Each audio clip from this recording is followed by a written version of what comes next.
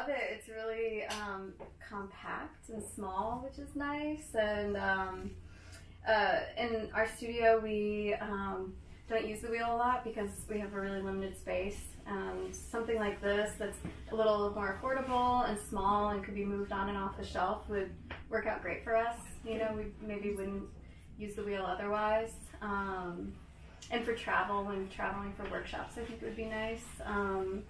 Yeah, our clay wasn't ideal, but it was kind of nice to see like how the wheel responded to lumpy, dry porcelain, and it did.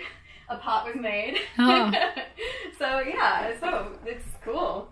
I love it. I looked at your website and looked at the pricing and everything. It seemed really reasonable. So something I would definitely consider getting for the studio.